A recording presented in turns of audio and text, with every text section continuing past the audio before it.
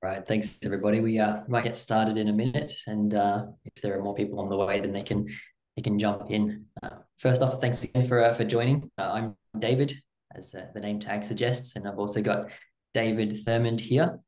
Hello, everyone. So I just wanted to start by saying that buying your first home is such a huge step, and it's such a privilege for us to help you all on that journey and be a part of that journey. It's a huge step, as I said, and there's so much involved. So hopefully the webinar tonight helps you feel a little bit more informed and points you in the right direction before taking that first step.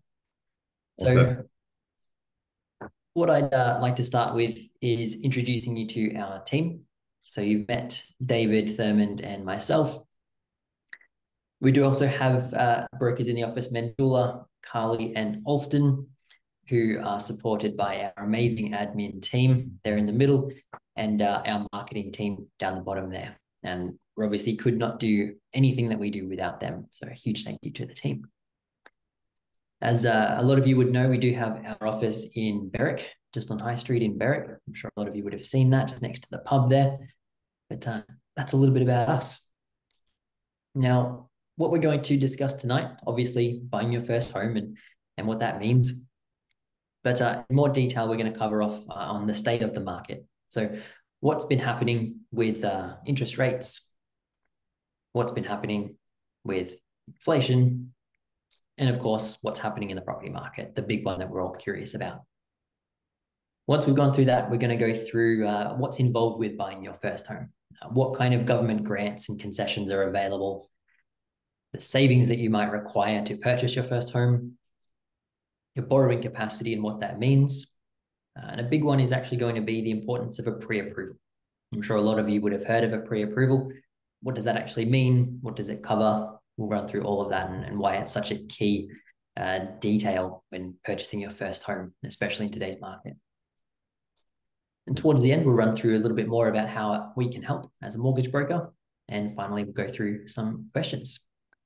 So I might hand it over to you, David, to run through the state of the market. Fantastic. Thank you very much. And just like DL said earlier, we are so privileged to be able to help clients buying their first houses. It's not often that you're going to spend $600,000 to $700,000 in your lifetime. So the fact that we get to be part of that and help guide you along the way, we are very appreciative. State of the market, it's very important that when you look to purchase a property, because of the high purchase price, we want to make sure that we're aware of what's going on, because that'll help inform your decisions and let you know if it's the right time for you to purchase. So as David mentioned, we'll talk about inflation. First, that's probably the elephant in the room right now, because it's driving a lot of things around the globe that are directly impacting us. Inflation, if you're not aware, is just the rise in the cost of goods and services. So a very simple example of 10% inflation is if you bought a TV last year or 2 years ago for $2,000, now that TV would be $2,200 because it's increased by 10%. So, and it's not just goods, it's also services. So if you're getting a landscape gardener to come around and do some work for you, if you're going to the hairdresser, all of the costs, all the things that we pay for have all gone up in cost. Now, how will inflation affect you? Well, it obviously means higher interest rates, and we've seen interest rates increase dramatically over the last year. It also means a higher cost of living, and touched on that just a second ago with a higher cost of goods and services. I won't spend too much time on this slide, but I love charts and graphs, especially lovely line graphs like this one. You can see in the first chart on the left-hand side, the black and red lines trending directly up. And this was from the middle of last year. And that's the sign of inflation coming to its peak.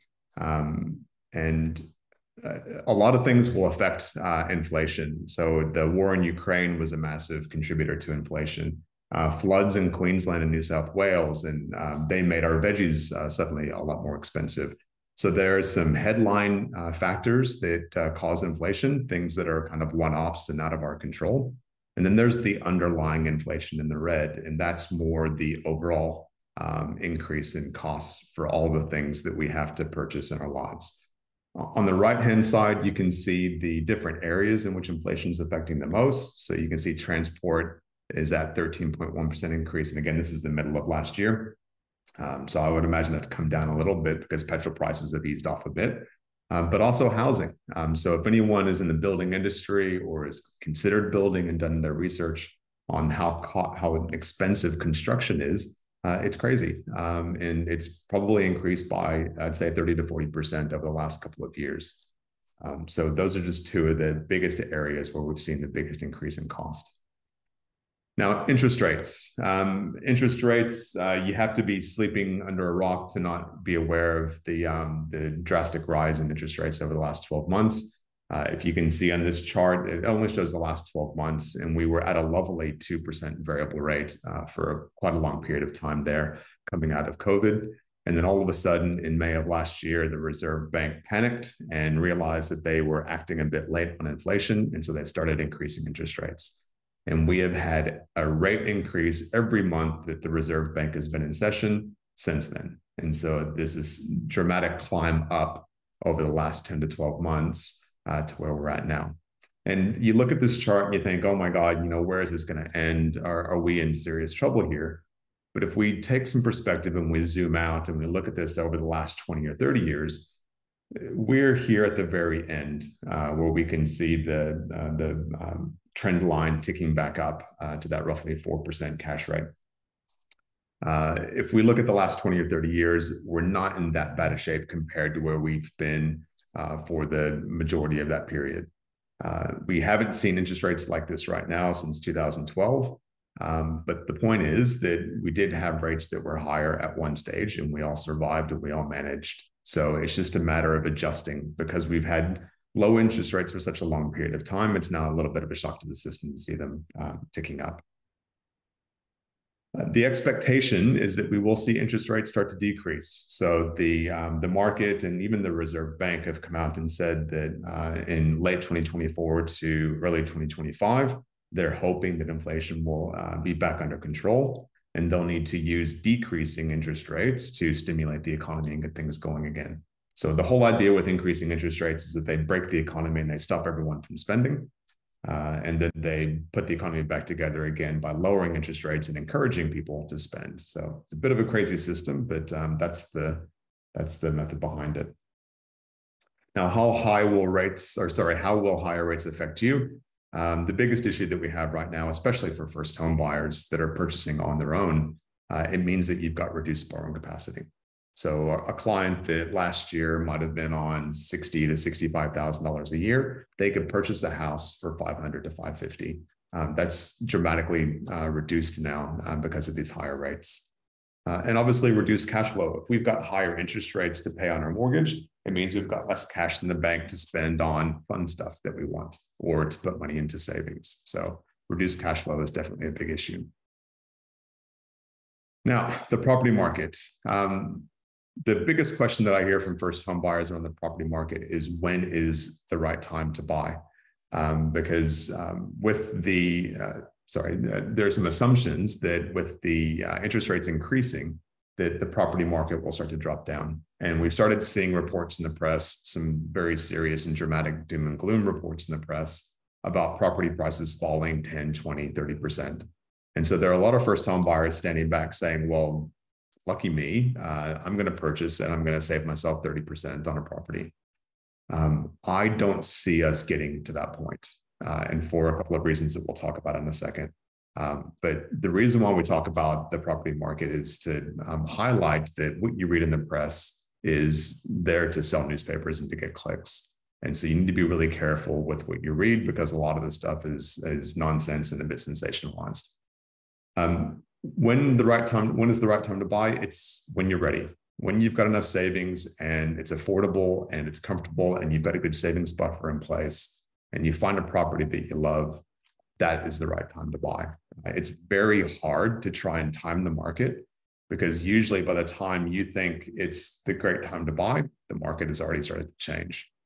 So it's very, very hard to try and time the market. And you can only use hindsight to look back and say, yep, that was the right time to buy. I've done well. But it's really hard to look forward and say, well, I think in June or in July might be the best time to buy. So very, very hard to judge. And here's a good reason why. In the newspapers, you would see that property prices have fallen by 10 to 15% on average across the country. But that's mainly in certain pockets. And if we look at this chart here, this chart was done by realestate.com.au, who owns Mortgage Choice now. So we get all of their data, and what they're showing is that inner city suburbs in the more affluent areas, they have seen the biggest drop in values, whereas the southeast suburbs, where a lot of our clients are purchasing, they've only dropped by 3%. So again, if you're trying to time the market and you listen to the newspapers to try and time the market, you come up with something like this and you think, well, property prices haven't really dropped that much in the area I'm trying to purchase in. So how well can you actually time it? All right, David Laline, I might hand it back over to you and you can discuss the steps to purchase your first house. Yeah, thank you. I'm really glad that you pointed out that it's about that perspective. Not everywhere has decreased by 10 to 15%, and not everywhere will. And buying when you're ready is such a good piece of advice. I can't tell you how many clients wanted to wait when these interest rates started to rise, and every single rise has put them further and further behind, and they're kicking themselves now. But it's when you're ready. It's when you're ready. So, great piece of advice there. Now, what you need when you're purchasing your first home, there are essentially 5 key details that we need to review or need to consider when we're purchasing. The first one, especially these days, is such a huge benefit, a huge assistant in getting into your first home, the government grants. So what government grants are you eligible for? What's actually out there? Savings. Do you have the sufficient savings required by the bank to purchase your first home? And that could be due to a number of reasons with different purchase price or your borrowing capacity. Which leads into the next point. What actually is your borrowing capacity? What's a good borrowing capacity? And how does that impact your purchase price? And the last 2 are just as important. A clean credit report. This means no late payments on existing debts like a car loan or a credit card. And of course, no defaults. And defaults could come from any number of places. So we'll run through those a little bit later. The last thing that we need when we're purchasing our first home, this is important now more than ever, is a pre-approval. And we'll go into it in more detail, obviously, in a minute, but cannot stress to you how important a pre-approval is now. And that's definitely where we need to start with this journey. So I'll start with the government grants. The grants that are most common these days, well, there are 2. There's a stamp duty and a first home guarantee. But essentially what they do is they are going to reduce the deposit that you need to get into your first home.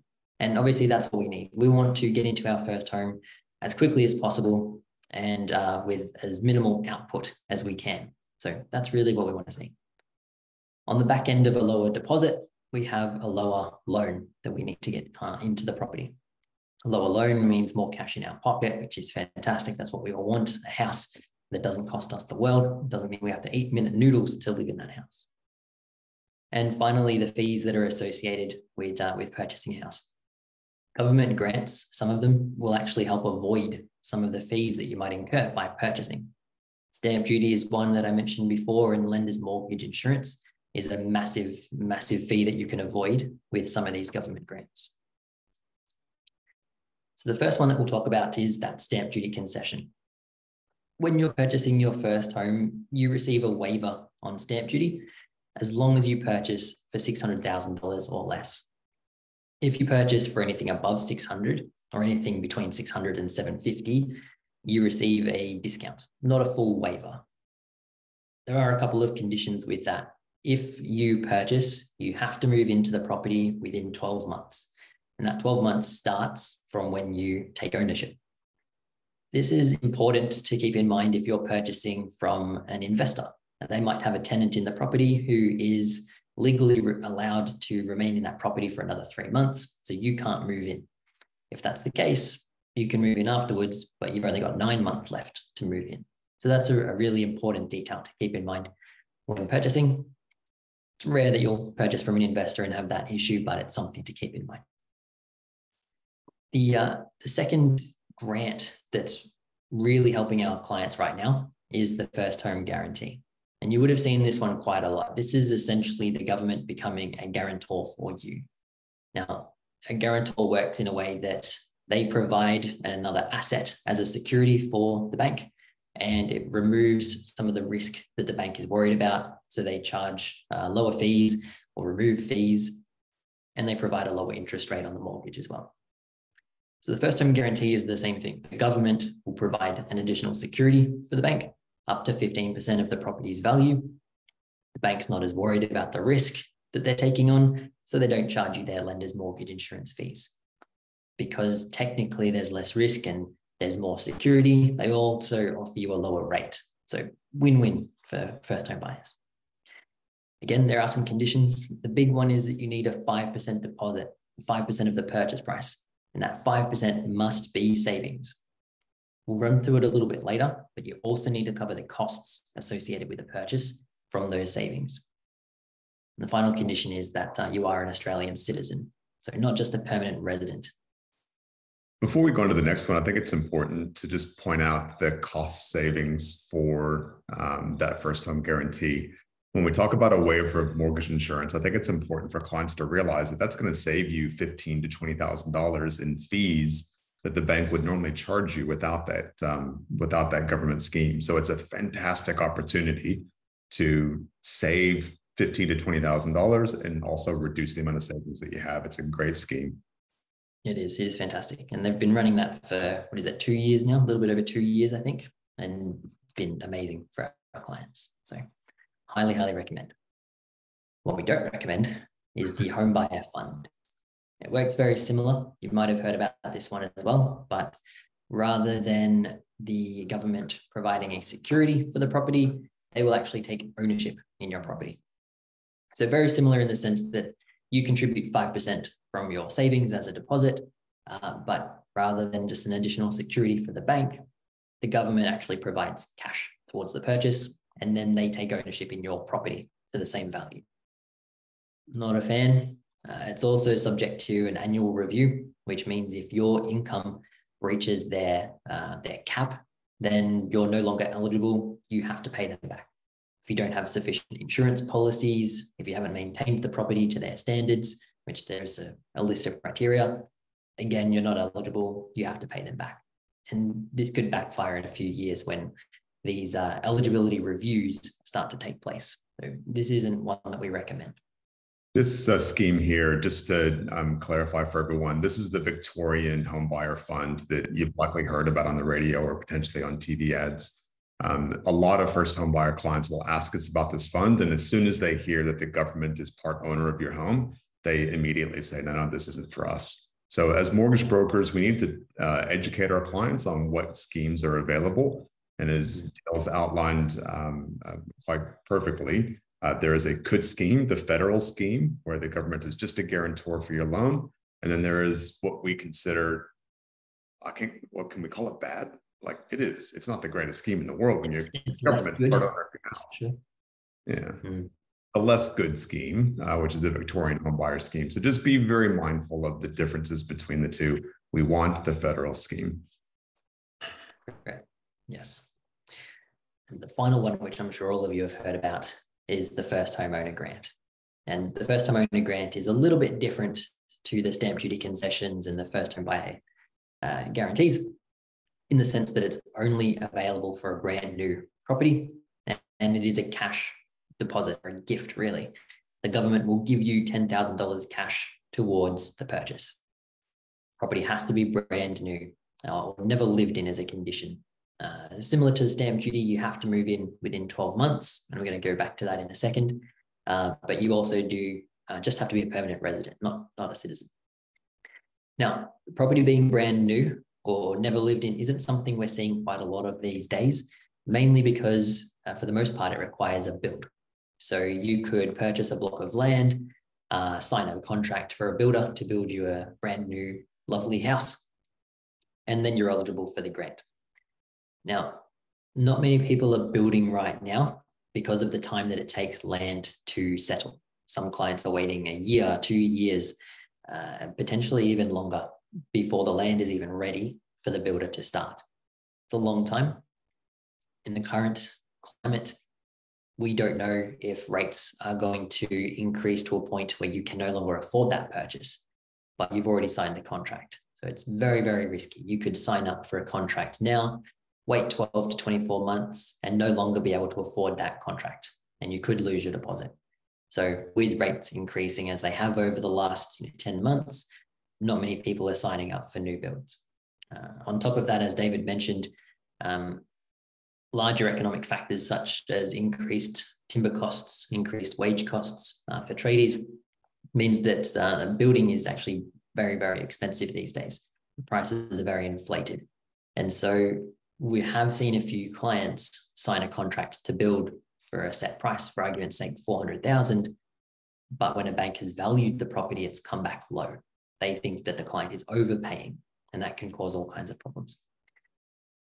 It's a much lighter discussion with building, but the second type of property that you would be eligible for a first-time owner grant is off the plan, which is similar, but you sign a contract, the builder goes off and does the work, and then you pay them when they're finished. So it sounds great, but again, you have to wait quite a while. Will you be able to afford that property at the time that it's ready, when you have to pay for it, or not? That's the risk that not many clients are taking these days. So we tend to see less of the first-time owner grant these days than we did 2 to 3 years ago. Now, moving into the property within 12 months is something I want to touch on a little bit as well. If you have settled on your block of land, say March, you have to move into the house by next March. You have 12 months to move in, which means that the builder needs to go off and obtain their permits. You need to have found a builder, and then they need to finish the construction with you moving in by March. And there have been some cases where it gets very, very tight, where we get to the 10th or 11th month and the build's not quite finished. Will the clients actually move in time or not? And if they don't, maybe they're not actually eligible for these grants that we've obtained and they have to repay them. So there's quite a lot of risk when we're building. So we're not seeing as much of the first-time owner grant these days. You hear the word risk quite a bit, and you'll continue to hear it when you start speaking with us directly, because our job as brokers is to try and identify all the potential pitfalls that you might have as a first home buyer.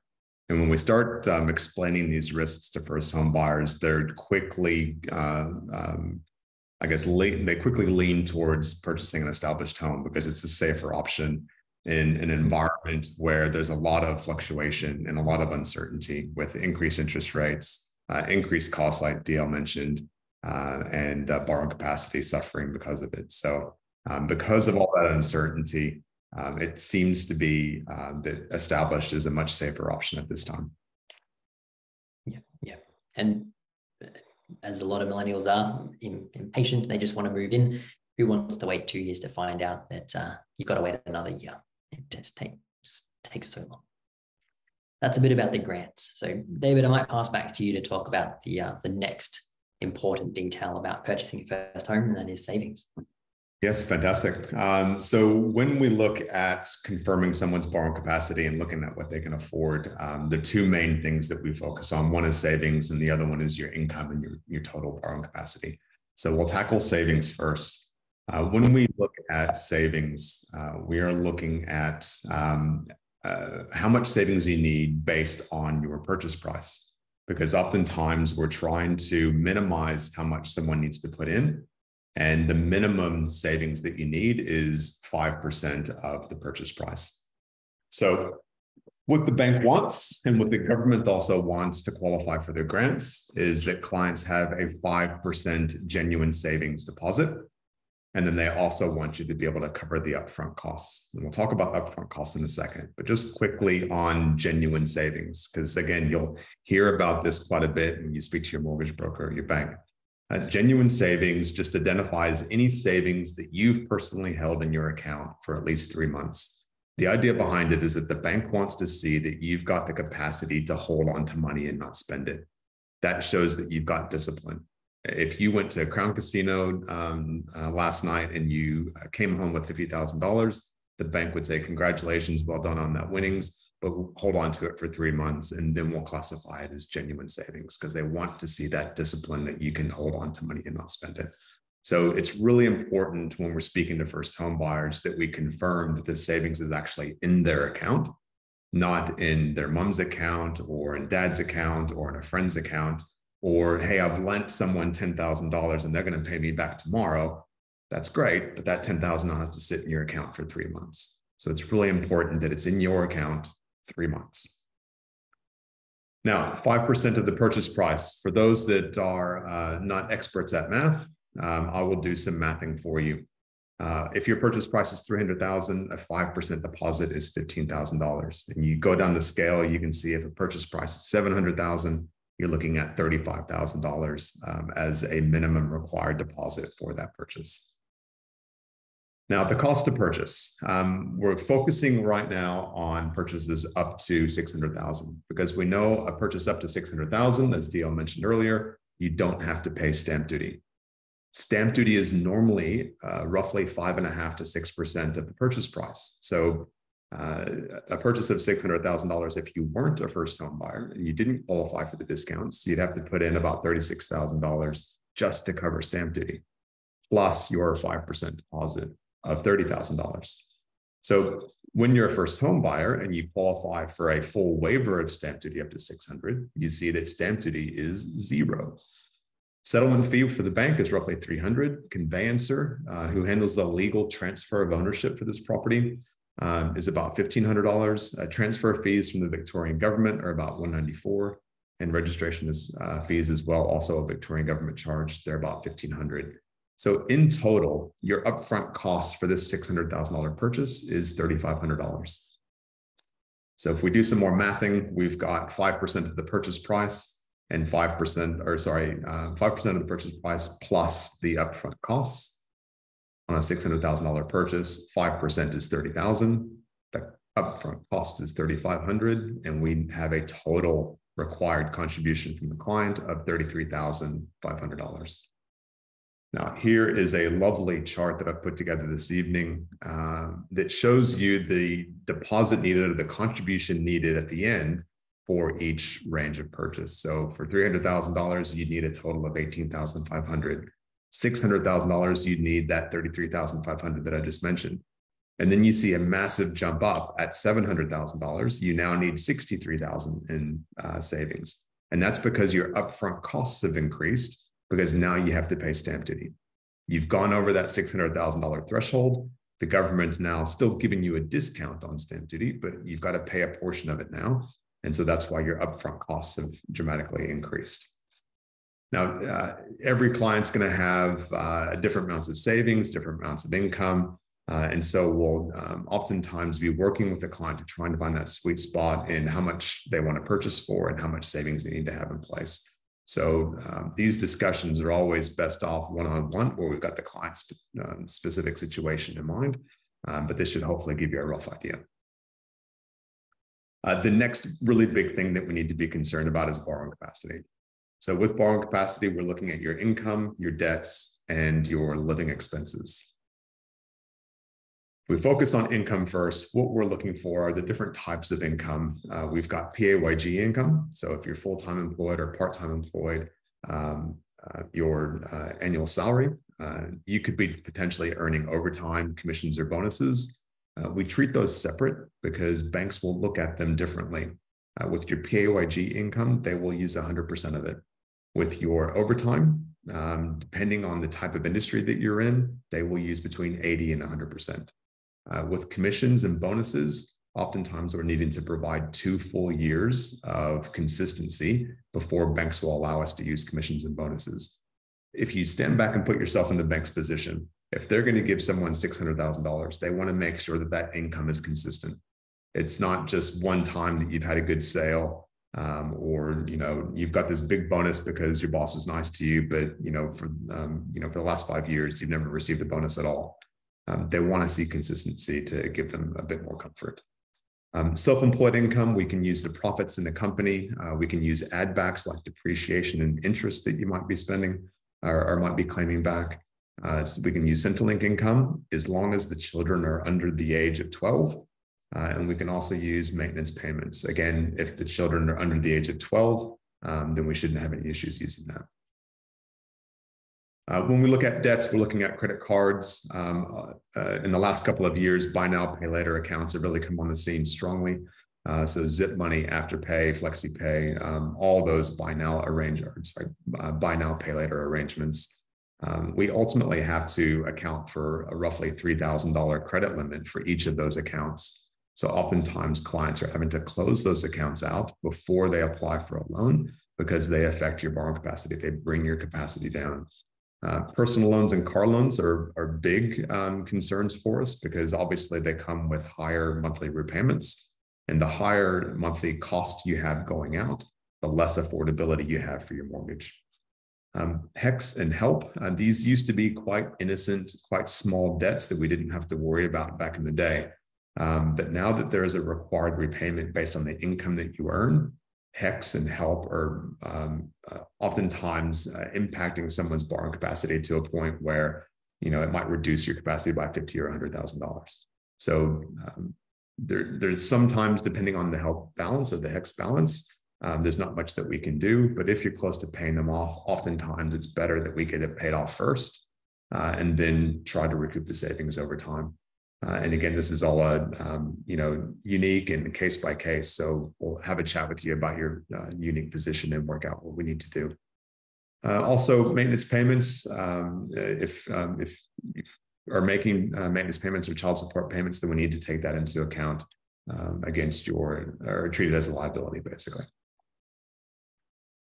Living expenses. The banks are really, really keen on identifying people's living expenses and specifically those discretionary expenses. Now, some of these banks don't worry too much about, but other banks will treat them differently and worry about them. So childcare costs, private health insurance, private school fees, ongoing medical treatment like orthodontics and chiro. I've got 2 kids that are getting orthodontics right now, and my God, it's expensive. So if you've got those ongoing costs, then we need to account for them in your application. Gym memberships also, oftentimes clients are paying $100 to $150 a month for the gym membership, and that will impact borrowing capacity. So if we can try and eliminate some of these discretionary expenses, then that will help in your qualifying. Now, with borrowing capacity, let's go through a quick case study. If we've got someone that's on roughly $80,000, and this is a single purchaser, so they've got $80,000 income, they've got HECS and a credit card, and the living expenses, they've got private health insurance, they've got a gym membership. For this client, the maximum borrowing capacity right now is $375,000. Now that HECS, let's assume that that's a small balance. So if we look at this again and we say, well, let's try and get rid of the HECS and let's close off that credit card. Because with the credit card, even though you don't have a balance, it's the limit that the bank looks at. You might have a credit card for a $5,000 credit limit, but a zero balance. The bank will say, tomorrow you can go out and spend $5,000. So we're going to account for the worst case that you've got a $5,000 balance. So ideally, we're getting rid of credit cards, we're getting rid of HECS. We're going to leave the private health because oftentimes that's really important to have, but we can try and get rid of that gym membership because maybe we can do without it. Well, now your borrowing capacity is increased by $75,000 just by getting rid of a couple of things. So during our discussion with clients, we're working out how we can try and maximize borrowing capacity by making small tweaks here and there to improve their position. Your credit report is becoming more and more important every day. Being from America, I am used to your life being driven by your credit score. And it wasn't the case when I first moved to Australia in 2005 and I became a broker, and I was shocked. I was like, banks aren't even asking for a credit score. They don't care what your report looks like. Nowadays, they do. Your credit score is super, super important in determining if you're going to get approved or accepted by a bank. New reports now show the conduct across all of your bank accounts, to include your savings accounts, your credit card, car loans, personal loans, every financial account that you have. The banks can now see it in your credit report. And what they're looking for is your conduct, your account conduct. They're looking to see if we've got accounts that are in arrears, late payments, credit cards that are over their limits, court judgments and bankruptcies, because all of those things are smoke. And where there's smoke, there is often fire. And the banks are trying to prevent fire. They don't want to get involved with a client where there might be potential issues, because what their risk assessment tells them is that if someone's got poor history on their credit card, they're more likely to default on their mortgage. So if we've got issues with credit score or your credit report, then we need to either wait until that comes off naturally. And oftentimes these things can stay on your report for 5 years, or we've got to start doing some work to try and get those things removed. And it's not an easy process. Some things we can try and help get removed. There are some things that will stay on there until they run their natural course. So it just depends on how severe the issues are. Now, pre-approval. As DL mentioned earlier, pre-approval is crucial right now because we're in an environment where interest rates are increasing on a monthly basis. And every time interest rates increase, your borrowing capacity decreases. So if you can imagine submitting an application to a bank today where they say your maximum loan is $400,000, and then tomorrow interest rates increase by 1/4 point, your borrowing capacity is then dropped to $375. And then the next month it increases again, the rates increase again, and your borrowing capacity drops further. And that borrowing capacity, or that pre-approval that you had is just dwindling and dwindling down the longer we go. So lenders have a chance to assess your application in full when you get a pre-approval. And they get to confirm your borrowing capacity and your savings and your credit score. It's super, super important that we give them that opportunity to do a full review on you and make sure that you're good to go for your borrowing. And then we can pick some lenders that will give you up to 3 months where they lock in your pre-approval, regardless of whether rates go up or down. And of the 40 banks on our panel, there are only about 10 or 15 that actually allow that 3-month grace period while you're pre-approved.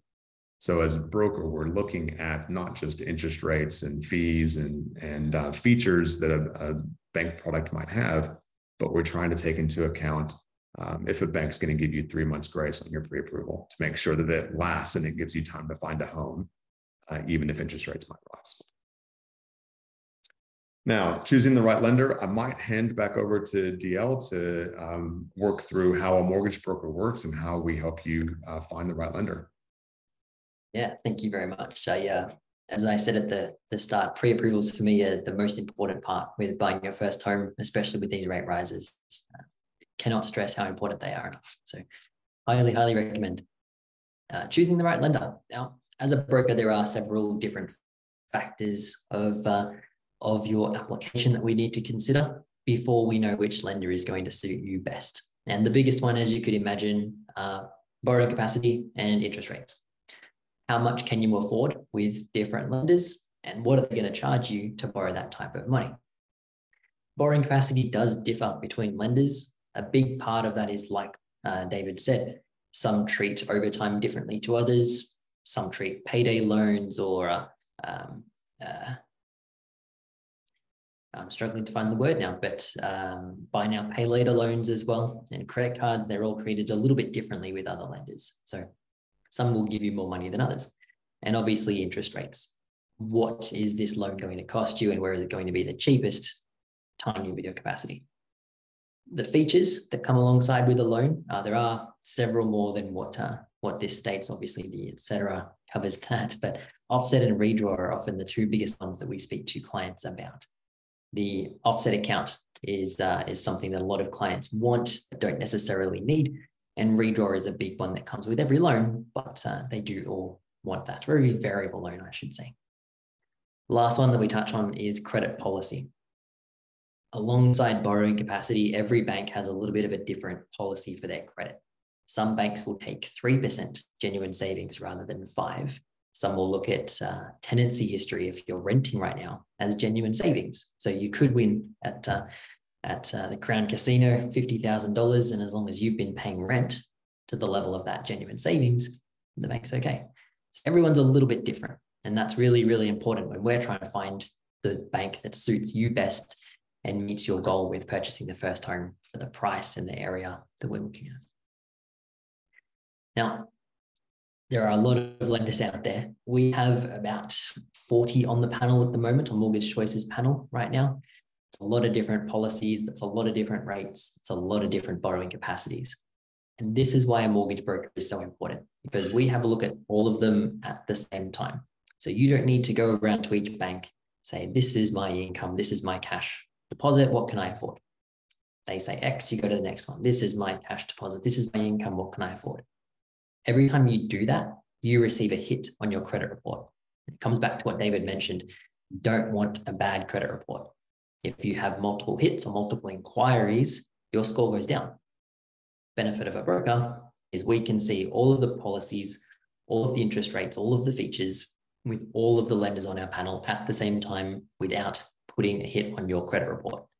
So we look at the 40, we figure out of those 40, maybe 4 or 5 are going to suit you best in terms of a low interest rate, and they have decent offers for first home buyers. They offer the grants that we need to use when we're purchasing.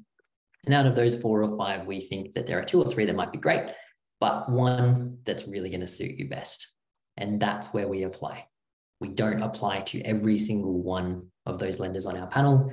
We find the one that is going to be best, and that's where we go. So there is one hit on your credit report.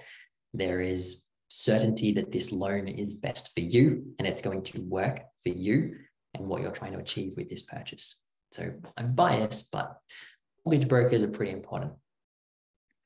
And that really comes back to our next steps. Everything that we've spoken about tonight is, it changes. So your borrowing capacity will be different to the next person's. Your deposit will be different to the next person's. And that's why you really need to speak with a mortgage broker and work out what is best for you, what is going to suit your situation best. And if you're not quite there, what goals and what steps can we put in place to reach that purchase? Once you've met with the mortgage broker and you've created that plan in terms of how much deposit do I need, how many debts do I need to close to make this work, that's when we move forward and we actually go ahead with the plan. And we've got clients that have been working towards their first house for 12 months, some that have come to us with no idea where they stand and they're ready to go and they purchase within a few weeks.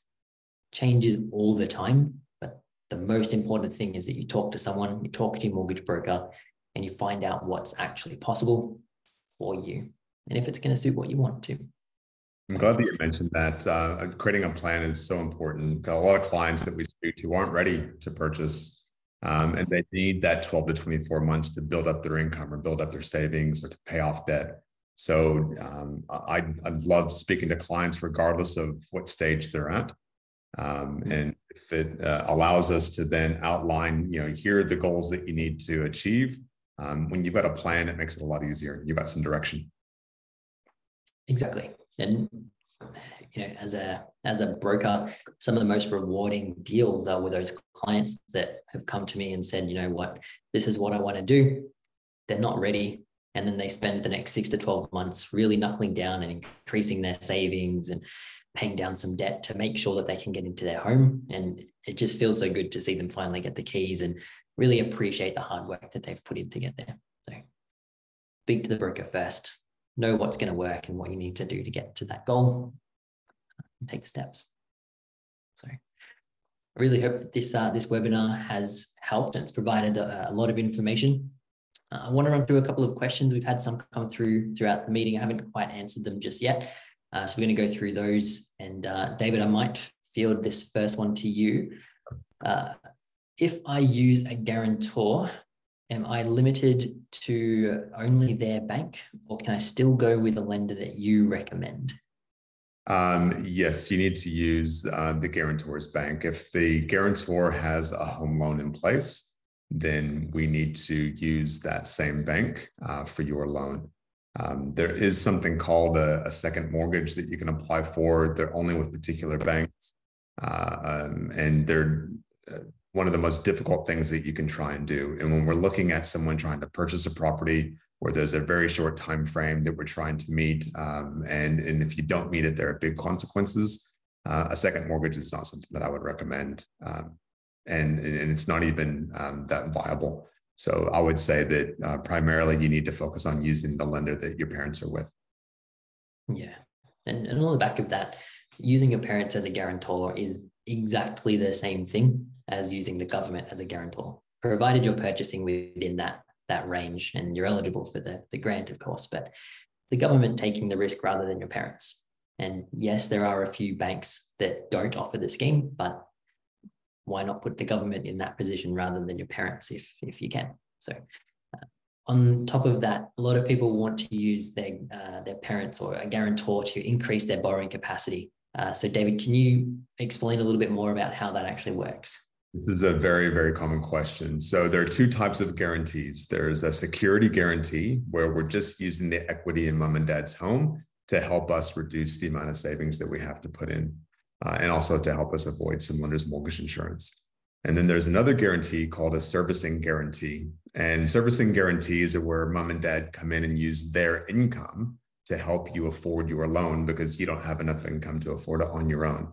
And I think it was in about 2015 or 2016 when the federal government did their first review into lending, where that got squashed. So no longer are banks allowed to offer servicing guarantees because of the government's concerns that parents were getting themselves in over their heads because they were trying to help their kids live a lavish lifestyle that they couldn't afford. And I think it was a great decision by the government because even though it is somewhat beneficial for some clients, it sets the wrong precedent. And I'd much rather see a first home buyer buy on their own hard work and off their own bat, than get mom and dad involved with trying to afford the loan. It's just not right. Yeah, definitely. So if they can provide a little bit of equity to utilize, fantastic, but we don't want them to be liable for the repayments at all. So, big change there. Can my deposit come from a gift? So yes, I'll take that one. The deposit that you have towards the purchase can come from a gift. There are a couple of things to keep in mind. Banks want to see savings. They want to see genuine savings that you've held for 3 months. So if your deposit is coming from a gift, you need to show money held for 3 months. On the back of that, genuine savings requirements and policies change between lenders. So some banks want to see that you have 5% savings if you're borrowing more than 90% of the property's value. Some want to see it if you borrow more than 88% of the property's value. And so different lenders can offer different benefits in that sense. So yes, the deposit can come from a gift, but for the most part, if it's a smaller gift, comparably speaking, needs to be savings, genuine savings. This is a big one, David. Can I purchase at auction? You can purchase at auction, but we don't recommend that first home buyers purchase at auction, especially if you're trying to put in the minimum required savings.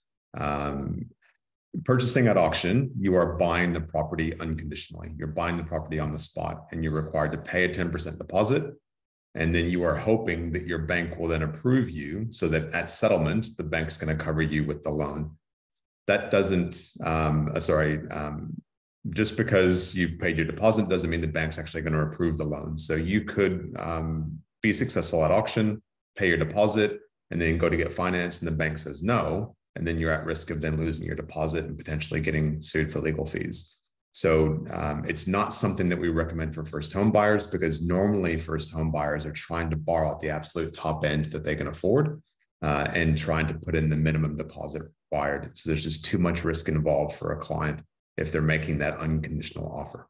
We want clients to make offers that are subject to finance so that we then have time to go to the bank, get them fully approved by the bank, and get the valuation done before they then pay their deposit and commit themselves unconditionally to that contract. Yeah. Correct. Absolutely. This is another good one. Do I need a credit card to build my credit score? Really, really common question. David. Yeah, so in America, you certainly did need to have a credit card to improve your credit score. And it was a crazy, stupid, backward scheme. Thankfully, in Australia, you're not required to have any kind of liability or debt to prove creditworthiness. As soon as you get a mobile phone plan, that creates your credit report. If you've got a utility bill that you're paying for, a gas, electricity bill, a water bill, that will help create a credit report. So you don't have to go out and get a credit card just to create your credit report, or just to create a good score. Yeah, and we see it so often, but yeah, that's absolutely right. This is a bit of a general question. I'll take this one. Is there a rule of thumb to know what my repayments are going to be? Yes. For every $100,000 that you borrow at a rate of 5%, which is around about where you pay right now, the repayments are $540 per month. So for argument's sake, if you purchased for $500,000, or if you needed a loan for $500,000, we're looking at repayments of about $2,700 per month. And it's actually a really good question because a lot of clients try to tie their repayments in with their rent if they're renting. Not always possible. So with that in mind, $540 for every $100,000 that you borrow, does that fit within your budget? When creating a plan to purchase, what happens when you move in? Can you actually afford those repayments with your lifestyle? Really, really good question. Got one here actually from the other side of the guarantors. If we go guarantor for our kids and they miss payments, what are the consequences and can it affect our credit rating? David. Yes, it definitely can affect your credit rating because you're ultimately tied to their mortgage. So when we do a guarantor loan, we do two separate loans. We do a loan that is 80% of the purchase against the purchase property or the kid's property. And then we do the remaining required loan. Normally it's about 20% that's secured against mom and dad's property. And so mom and dad are basically guaranteeing that smaller loan. And if the repayments are not being made on that loan, then it could definitely impact credit score for the parents. And this gets us to the really important discussion that we need to have with guarantors to make sure that they understand the risks associated with being a guarantor. It's such a rewarding thing. I've got 3 kids and I hopefully don't have to be a guarantor for them, but I would certainly happily do that if they required it. And it's a great thing that parents can do to help out their kids and help them get a leg up. But you need to be aware of the risks. You need to be aware of how long it's likely that you'll need to be a guarantor before they remove you. And you'll need to be aware of, what if the stuff hits the fan? What do we do and how do we fix it? And how do we make the best of a bad situation? So as a mortgage broker, we have an in-depth conversation with the applicants and just as in-depth of a conversation with the guarantors so that everyone's on board and understands what the risks are. Yeah, correct. And we definitely try, the guarantee is set over 30 years, similar to the mortgage that the clients take out. Ideally, we want that guarantee, removed within 2 to 3 years. And subject to big factors such as what happens with the market, does the property price go up or go down, and how much debt have the clients reduced in that time. But we've had quite a few clients actually, thankfully, hit that goal. They've been able to remove their parents as guarantors within 2 to 3 years. And they then have 20% equity in the property, standing on their own 2 feet. Works really, really well. But it's not something we can rely upon. And as David said, we have to outline that with the guarantors. We could have it for 30 years. And if the clients don't make payments, it could come back to bite you. So yeah, it's just all about informing and discussing those risks. Now, I believe we went through this a little bit in the presentation, but should I wait a bit longer for property prices to drop before I start looking to buy? I'll take this one if you don't mind. So the issue with waiting longer is that you're potentially waiting for rates to increase further. And every time interest rates rise, your borrowing capacity drops down. So you could well benefit by waiting 6 months. We could have a softer property market and you could save yourself 5 or 10% on the purchase price. And you could also find that in 5 or 6 months, your borrowing capacity is decreased so much that you can't afford that property anymore, regardless of whether it's decreased by 5 or 10%. So it's a little bit of a slippery slope. And it's kind of back to what we were saying earlier, where it's really hard without hindsight to predict when you should purchase. Really hard. I'm glad you mentioned trying to offset the rate rises because that's something that I've seen a few clients struggle with. They need a little bit more savings to reach their goal, but then the rate rise knocks them out of the park. Yep. And so for argument's sake, every rate rise that was coming through, they were losing $40,000 to $50,000 worth of borrowing capacity. You can't keep up that level of savings every single month back to back. It just doesn't happen. Yep. So when it's right for you. Yeah, best advice. A bit of a two-parter, actually. It's a big one. Are there any differences between building or buying an existing property, and what costs are associated with owning a property? Differences with building and buying a property. Obvious one is that you have to wait for the build to take place versus the existing property. In terms of grants, the difference comes back to that first homeowner grant that's only available if the property is brand new or built. So you don't get that when buying an existing property. The other big difference is stamp duty. Stamp duty is payable on the value of the property when you buy it.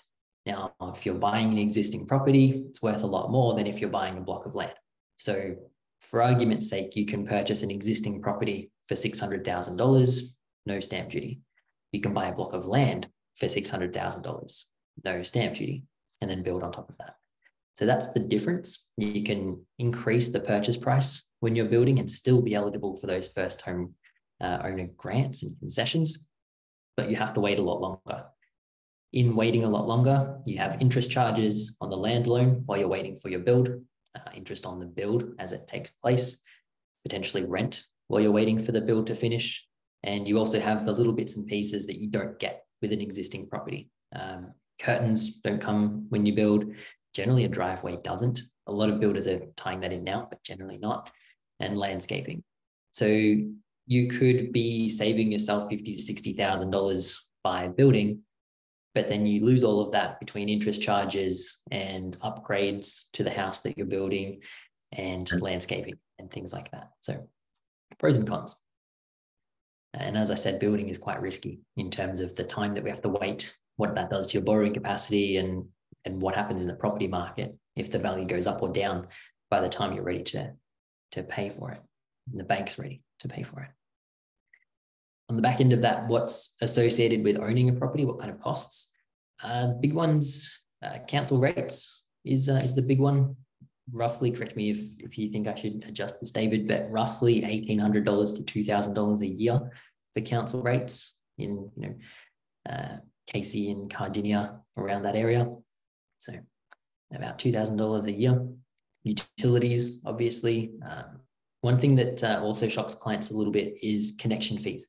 So when they're renting, they'll pay utility charges, the usage charges, but they don't have the connection charge. That is included when you own the property. And roughly $100 for each utility, $100 for gas, $100 for electricity, $100 for water every month on average. Solar panels, water tanks, that all changes things, but roughly $100 each. So they're probably the biggest things to keep in mind.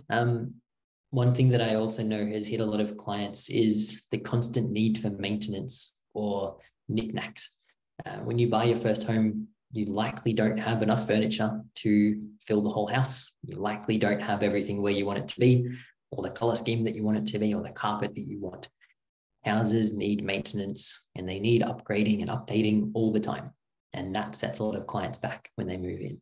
And it comes back to what David mentioned, have a good savings buffer when you purchase a house to do things like that, or to cover increased mortgage costs, because there's always little extras that pop up.